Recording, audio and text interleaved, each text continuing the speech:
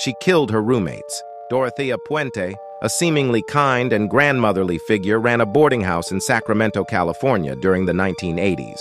She harbored a dark secret within her own house that was straight out of a horror story. Dorothea presented herself as a caring landlady, offering room and board to the elderly and disabled, promising to look after them. However, Dorothea began to drug her tenants to gain control over their Social Security checks. Her greed led her down a path of murder, as she killed several of her tenants to keep cashing their Social Security checks without interruption. The truth began to unravel in 1988, when neighbors started to question the mysterious disappearances of tenants and noticed a terrible stench coming from the backyard. Police were alerted and soon discovered the bodies of 7 of her tenants buried in shallow graves around the property. Dorothea Puente was arrested and eventually convicted of 3 murders, although she was charged with 9.